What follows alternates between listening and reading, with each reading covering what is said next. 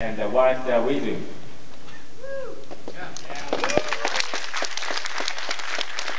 Let me start off my introduction first.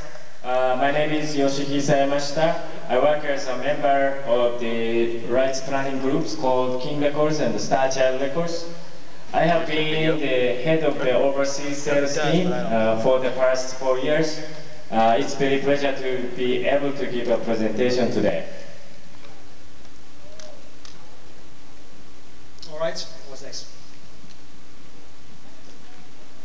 Okay, now let's move on to a simple introduction to Star Child Records. Star Child was established in 1981 as an animation label of King Records. This year, Star Child has reached its 13th anniversary, and over those 30 years, we have produced over 200 TV anime series and movies. We have also worked